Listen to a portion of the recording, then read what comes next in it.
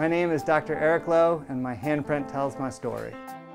I'm a pediatric oncologist at the Children's Hospital of the King's Daughters in Norfolk, Virginia. Children's Hospital of the King's Daughters is a special place. It's a freestanding children's hospital. It's the only freestanding children's hospital in the state of Virginia. We treat all the local patients down into North Carolina and up towards Williamsburg.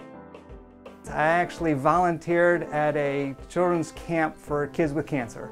And I did that as an undergraduate and then in medical school, and came around to pediatric oncology because those were the patients I wanted to take care of.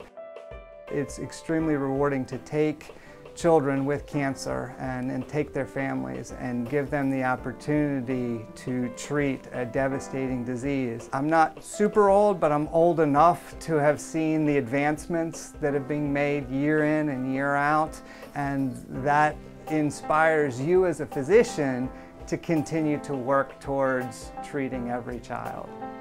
I have seen research really change the way we do things. And people always ask me, how does research help?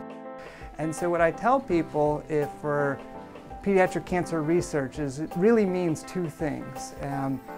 One, it means hope. Pediatric cancer research means hope.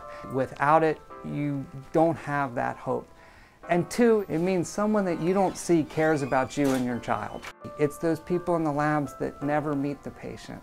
It's the people somewhere else at another hospital doing research that then gets to you. And it means that someone else cares about trying to cure that child. I'm proud to be a Hyundai Scholar with Hyundai Hope on Wheels. Hyundai Hope on Wheels has been instrumental in a place like ours supporting our research program. The unfortunate reality of research is it costs money. It costs money to have people do. Hyundai Hope on Wheels supplying us with that money allows us to reach out. It allows us to say, we can do this here. Not everything, but it allows us such a wider range of options for our patients.